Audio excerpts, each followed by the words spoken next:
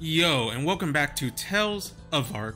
And if you're enjoying the video, make sure you like, subscribe, and leave a comment down below. But anyways, back to some Mabinogi Stardust, I believe. Yeah, because it's a side quest. But continuing on, last time we met Melwyn, who, look, when I met her, I thought she would be like, you know, those rude little girl, smart ass, or in this point, one of those lollygag, but I think she's just a young prodigy. So I was overestimating how rude she'd be, but no, she's just pretty not really socializing much, unless it's for something she needs or something that interests her. It's what I think I'm trying to say, if that makes sense. If not, I don't know what to tell you. I'm terrible and I'm terrible at explaining things. God damn it, can I talk correctly? Especially when I'm recording, because I'm anxious. I'm not really that much of a social person. Social person myself, unless it's something I'm interested in. Like, I don't know, Gundams, Zoid, any mechs, really. But, so, oh yeah, also, if you want to help me out, it would be nice if you could tell me how my audio is. Because I've been recording and I can never tell if is this good? Is this too loud? Is my voice too squeaky? I mean, even though my voice cracks like every so now and then. But yeah, that will help really. So, continuing on, we gotta talk to her again. Oh, Ursula, I've been waiting for you. Though I didn't expect you to arrive that quickly. Thanks to the help of our many sponsors, including myself, the Society has made good progress on several studies related to Stardust. There's new information as well. That voice crack. Remember in Solia when the Stardust clustered together in your hands? We're referring to that luminescent mass as a Stardust core. Ever since it formed, it managed to stay together without any signs of dissipation. The transformative element, as it turns out, is its contact with you. I've been told the Alchemy Society went through many experiments before it reached this conclusion. Am I reading too slow? I'm trying to pace myself because I don't know why. When I tend to read normally, it's like my brain and eyes is going ahead while my lips and is still reading like all the way back then. So then that's why I get tripped more often. I'm not sure if it's a normal thing or is it just me, but it's probably just me because like I can't even say that English is my native language, nor is it my other language because I'm terrible in both apparently. But yeah, so I'm trying to pace myself in reading. I'm sorry. Also, the study discovered that the fading light lasted longer when the material you contributed as donation were used. Based on those findings, I thought of another possibility. If we had some sort of regulator that could bind and stabilize the core, perhaps it'd give others more freedom to handle Stardust. Of course, we still need your help with that, Ursula. In fact, we're planning to offer you the chance to be the first in the kingdom to wield the fruit of our completed Stardust research. Every academic society in Aliak, I don't know, is jointly involved in this study in one way or another. Many researchers are already hard at work preparing the components necessary for the regulators. Let's see. Where did I put that list? Oh, I have to click. I can't click anything else.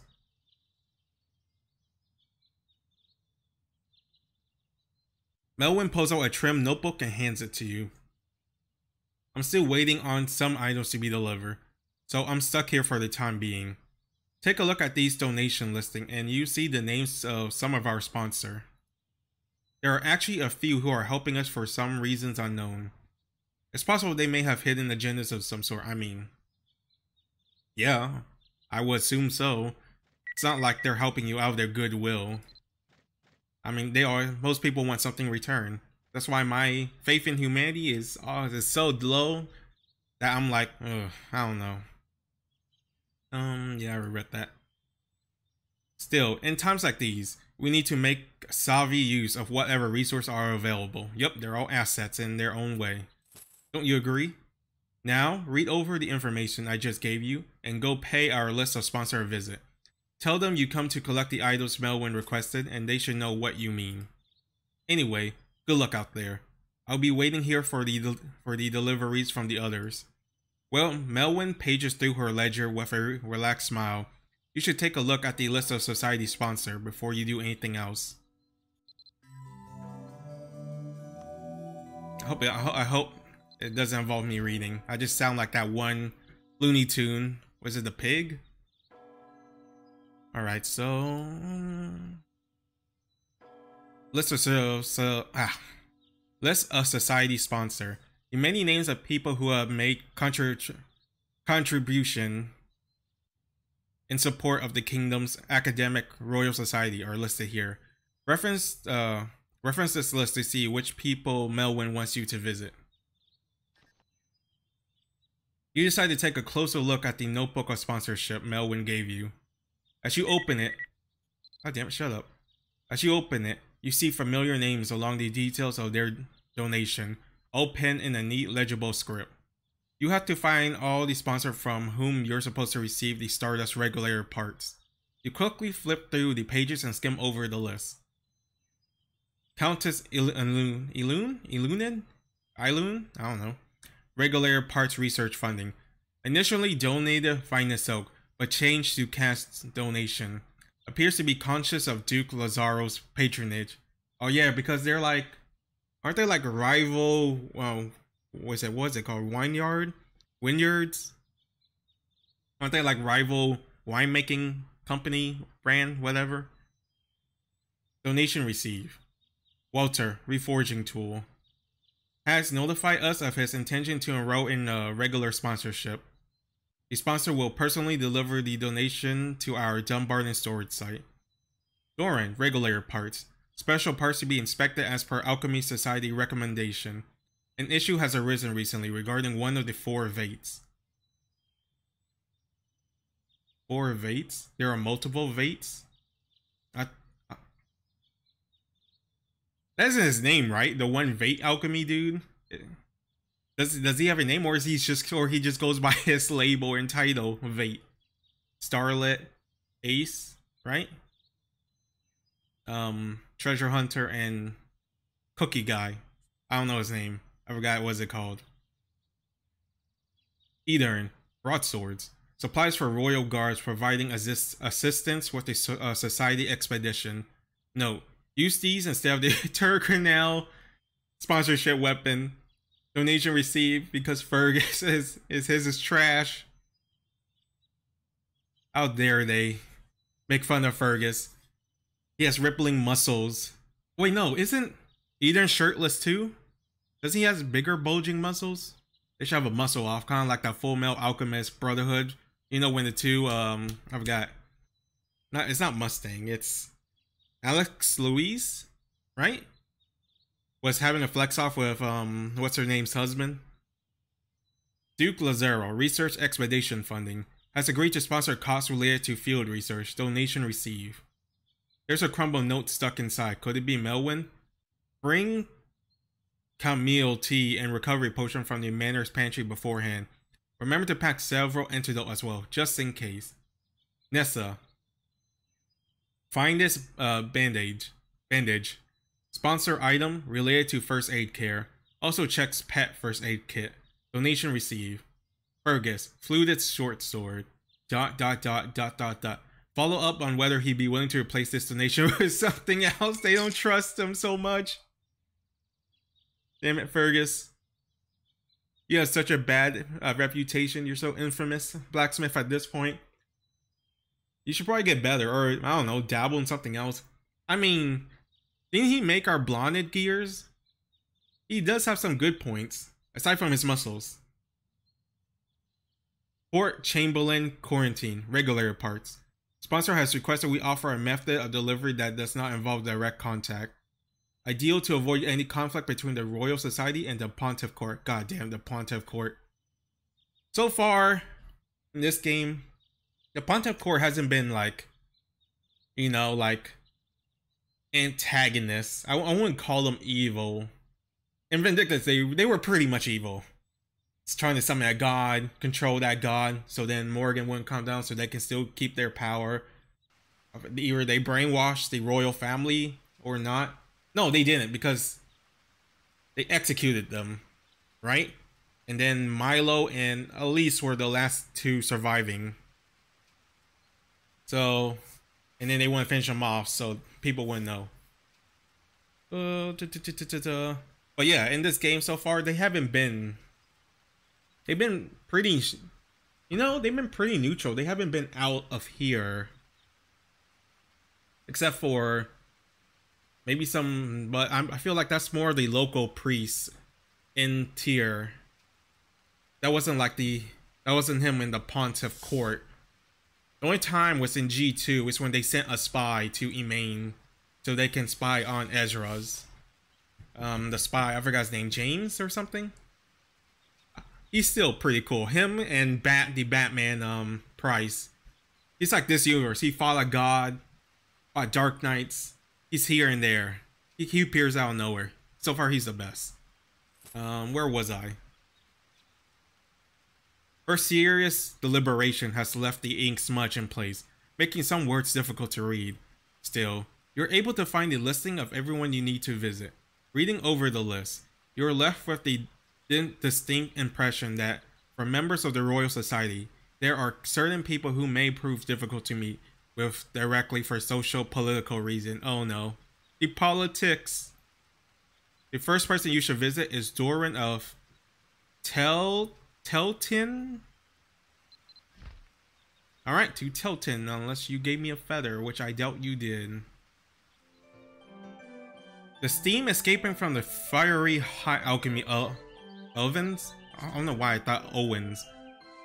From the hot alchemy ovens, dances around an elegantly, can't read, dressed older women. What's a woman?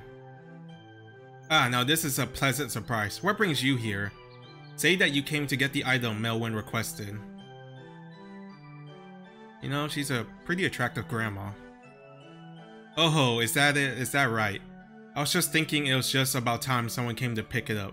But I didn't expect that girl would send you to do it. She's smart as a whip, especially considering her age. Though the various academic society are all technically linked to the royal court, they still receive support and funding from a number of outside organizations. She must have taken into account how others might perceive the society based on their public interaction. Ursula, have you felt it? The flow of energy from Palala has shifted in recent days. Nope, I couldn't even tell you. I just fought a literal dragon. So my mind is probably out there somewhere. Also, Raori's still out there doing something. Isn't he like technically immortal too because he has, what is it? Calabog? Whatever the sword Morgant gave him. He still has that sword too. I wonder if he went back to meet Tarlac yet. Not that I have any special clarity on the matter, of course. At this moment, I know only as much as everyone else. But that doesn't mean I can give up on my effort to reach a greater understanding. My students feel the same way I do. That's why they're showing great interest in the newly discovered Stardust. Unfortunately, it seems that their theory failed to account for all variables. After pausing for a moment with her hands over her mouth, Doran hands you something that glitters with a faint white light. I was glad to find something to gainfully occupy my time, rather than sitting around bored. Here, this is what the Society of Astronomy entrusted to me. I have no doubt in the ability of my student, but seems they wish to rely on my judgment yet again. That newly found unidentified core is unlike anything I've seen before. But to one educated in the principle of alchemy, nothing is completely incomprehensible. Ursula, I hope you can act just with the power that has been placed in your hands. Oh, that is, if this part I tinker away on actually does what it's supposed to do. With a reluctant look, Doran hands you the box containing the item. You retrieve the part the Alchemy Society entrusted to Doran. Next, you should visit Quarantine Quarantine at the Pontiff Court in Tara. Regulator part box. It's a cube. A woman clad in golden-hued priestly vestments stands quietly near the altar. Her expression is thoughtful and rational, and you have no doubt she is fully capable of conveying the will of Limeylark to all. Damn, she's pretty attractive too. Ah, welcome, Ursulith. May you bask in the love of Limeylark. Is it Limeylark or Limeylark? I think it's Limeylark, because Limeylark sounds weird. Sounds like Lyme disease. Limeylark. What errand brings you here today? Say that you came to get the item Melwyn requested. I see, I heard that the Owlick Royal Society were trying to build some device to harness the power of the newly energy that discover. I feel like she would probably say like, is the power of God not enough? All you need is God's love. You need no other energy. But that's because I was watching Castlevania recently. However, I didn't realize that they had the illustrious Malaysian running errands for them. I just today finished using the power of the holy flame to remove any strange energies still lingering within the parts we receive. Anyways, here are the parts we were given. Ursulith, according to the reports, the other components have been inspected by several other interested parties. I don't hope that this mysterious power will be treated with care and conscience, so as not to represent any unnecessary danger in the future. After all, history is replete with examples showing that what one does not know can still hurt. With examples showing that what one does not know can still hurt them. That's a tongue twister mouthful. What you have there is all we were granted. Seems the Royal Society plan was to entrust a portion of the whole to each of the organization they asked for existence. It's best to be conscious, since no one knows what kind of power lies within. I just pray that, how do I pronounce it again? Limeylark will keep watch over us. If you have something to say, please feel free to let me know. No, that's pretty easy. Oh, Ursulith, you're back sooner than I expected. The other sponsor came and delivered the special parts for the regulator while you were away. This device is the brainchild of the Alchemy Society, though I become a bit paranoid about what they might concoct if I left to their own device and asked for other organizations to provide some oversight and assistance. If any one organization had full authority over a power like this, I worry that it might be misused. All that's left is to combine the parts now. Ursulith, I think it would be best if you assemble them instead of me. I think you already know my reasoning on this point, correct? Because it won't dissipate? For whatever reason, the Stardust is drawn to you. Our theory is that the Regulator will be able to control the core more easily if its parts have come into contact with you. Here, I'll give you the rest of the parts, so be careful when you put them together. And since you shouldn't need to reference the sponsor list for the time being, I'll go ahead and take that notebook off your hands. Melwyn rummaged through in a nearby stack a few moments, hands you a box containing the rest of the parts. You should combine them with the ones you have. So, is it like handcrafting?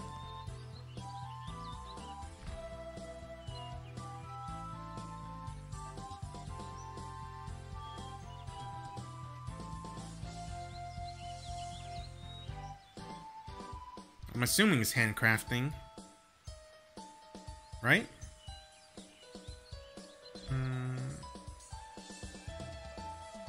No. How do you combine them? Oh wait, do I just stack them? Oh, okay. I don't know why I tried to big brain it. Alright, Stardust Regulator. Talk to Melwyn. Ah, so you assemble all the pieces. Nicely done. In that case, Melwyn carefully takes the Stardust Regulator from you. She then puts out a Stardust core wrapped in soft cloth and starts trying to fit it into the regular frame. It doesn't fit very well, but then it was someone from the Alchemy Society who described the process to me. On the other hand, If it's being stubborn, maybe if I just apply a bit more force. Aha, there we go. With a satisfying metallic click, the regulator latches snugly around the core. Oh, this is amazing. It doesn't even sting that much when I touch it with my bare hands. Just sort of tingles, like when your arms fall asleep. Oh, that numbness. You may not have felt anything when you touched it before, but some of the researcher who tried that fainted from experience. I'll bet the other members will be shocked to see this. I can already imagine them rushing to see how it works. There is one thing I'm curious about. Ursula, would you care to test it out? I'm interested in finding out what practical application this might have. My guess is that it'll just float or spin around you, but you never know until you try. After all, the best way to learn is hands-on approach, right? Definitely for me. Because I'm a, what is it, kinetic learner compared to a visual learner? Here, you take this. Melwyn smiles as she hands you the orb. The first thing you should probably do is make sure it's properly equipped. The Stardust rank is increased to 1. The last support effect has been unlocked. Null form Stardust. I just... What the hell is this? Is this like a skill?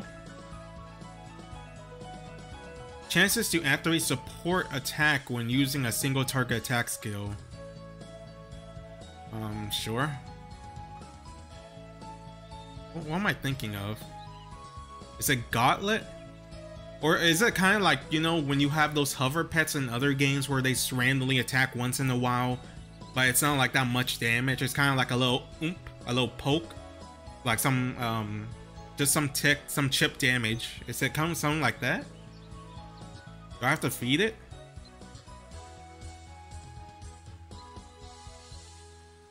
Where do you equip it?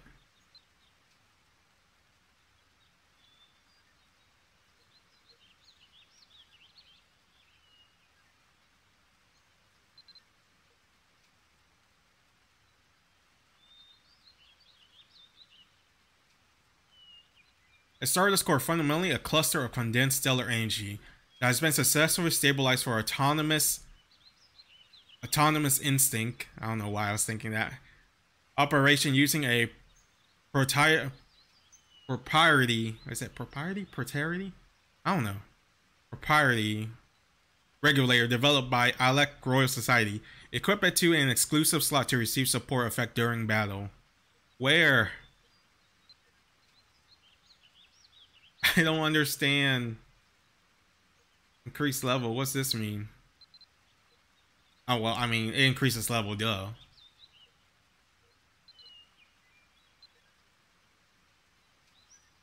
What equip slot are they talking about? Am I missing something?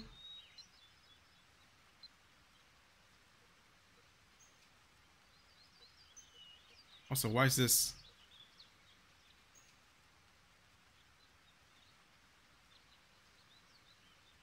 What equip slot? Oh, I'm an idiot. I should have just picked it up in the first place. I was left clicking it and it just kept popping this, because you know how like when you left click, it auto equips. So I was thinking it was like that, but no, you have to pick it up. I mean, would have been nice if they told me.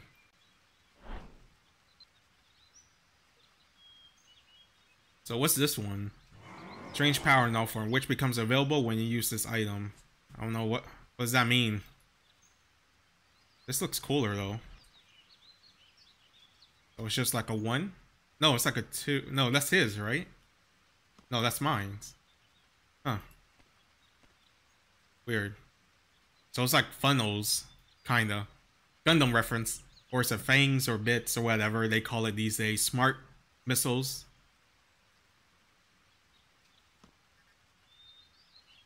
Oh ho. Well. So that's how it moves. Melwyn's eyes grows wide as she observes it, pacing all around you. The faint scent of bergamot seems to hang in the air around her. I hate to admit it, but the members of the Alchemy Society was right. It's definitely in orbit, with you serving as the central axis. Still, I and the other members of Society of Astronomy didn't spend nights locked in heated discussion just to create a pretty little curio that floats and twirls like some sort of magical pet rock. See? It needs to be tested more thoroughly. Put through its pace, as it were, and to do that, the first thing we need to find out is how helpful this power can be. After all, with the power proper amplification, it may become an ace in the hole, capable of turning the tides of battle. Still, we need a brave, intrepid soul willing to risk life, limb, and possible expression to give our little Stardust orb a rigorous field test. I wonder who might fit that bill. Who indeed? In case there was any doubt, that unwillingly volunteer is you, Ursula. What? You weren't expecting me to come along, were you? As entertaining as that might be, I have too much to tend to here. All by myself? Just me? Just me? I'm afraid that, physically speaking, it will be too difficult for me to keep up with you. I mean, I can just put you on my dog and I can just walk on your adventure. You can probably tell just by looking at me, can't you? I'm lucky I even have enough stamina to tag along on a slow-paced field expedition. I can bridle carry you. So Ursula, would you like to test your abilities to control the Stardust? As luck will have it, there have been numerous reports of Stardust core fragment recently discovered in the Shadow Realm. We've scientifically proven that this power is drawn to you, and if you're equipped with a large concentration of Stardust already, you may be able to pull in those fragments with far greater ease. I told you, didn't I? You have the opportunity to be the first in the kingdom to use the intact Stardust. And of course I always keep my promise. Anyways, I'll see you soon. Melwyn smiles, though you can't help but notice the air of toe-tapping impatient that hangs around her, almost as though it's spelling, well, get on with it. For now, you should put the newly acquired Stardust to use in combat before you come back. You're sure that only with hard data in hand will Melwyn's eyes light up on your return. Alright, so Shadow Realm Champion. What's that? Is that like a new mission? The hell's Sniper Wars? There are new missions. That voice crack. Protect Korra Valley. Shadow Realm Champion. Oh, that's old. That's old. The smell of wine is new. Ooh, how hard is this gonna be?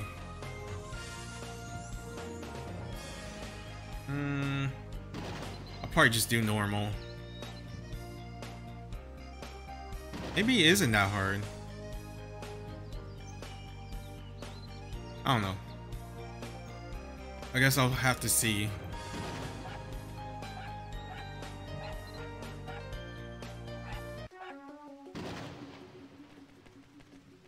Alright, funnels, help me out. I should probably Soul Link. Summon monsters. Boss already? Oh, 2. Okay, then maybe they're not boss. Maybe it's that equivalent of, you know, how when you go far enough, a normal boss becomes like a normal enemy. Is this just like a free-for-all?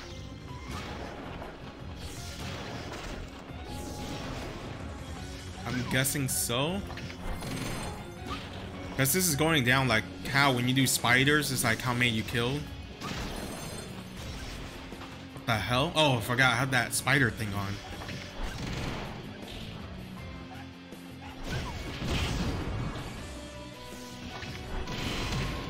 Well, so far so good, I guess. Maybe I should have did harder difficulty.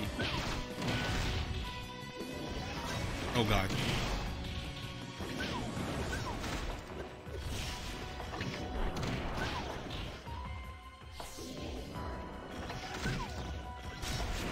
So they just keep spawning, oh, until I get the kills maybe, and then there's like a phase. Because I remember doing that one super difficult one in Tatiana, where, you know, like you have to like block the waves or something. Oh god, oh Jesus Christ. Oh, I leveled, thank god. This dude just almost one-shot me if it wasn't for the deadly thing. Okay, maybe I was right to do basic. I feel like all the normal peons didn't hit hard, but then that dude, he just like ran, he was like a speeding train that just ran me over.